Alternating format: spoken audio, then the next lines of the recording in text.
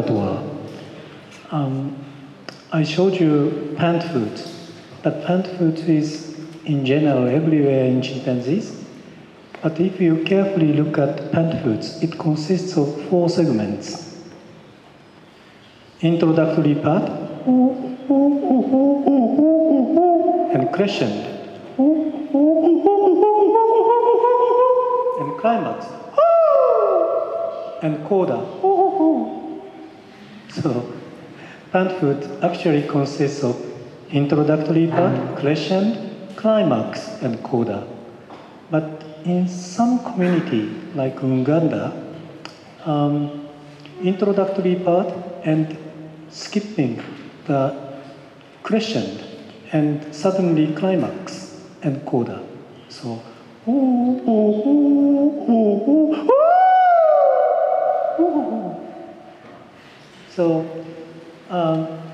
it might be called like dialect.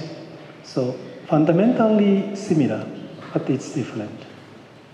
And in the case of gestures, there are very unique gesture greeting behavior called A-flame. So could you give me your left hand? So holding up like this and tickling the side.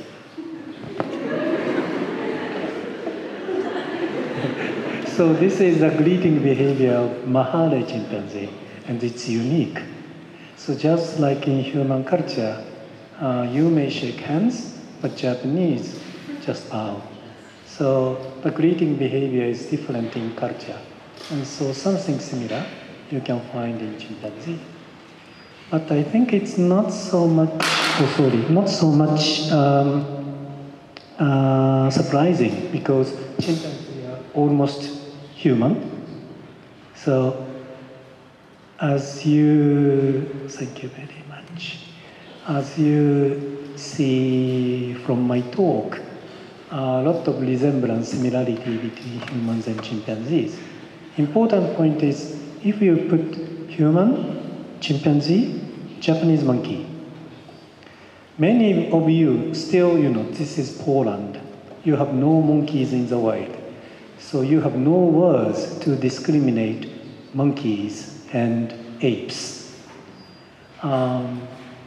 In English, there is monkeys and ape, but you have no discrimination. So it's very difficult, but biological facts tells us humans and chimpanzee are very close. Our DNA genetic difference is only 1.2%. Human and monkey is about 5% difference. So human, chimpanzee, monkey, you put chimpanzee and monkey close, but actually it's wrong, completely wrong. Chimpanzees are very close to humans.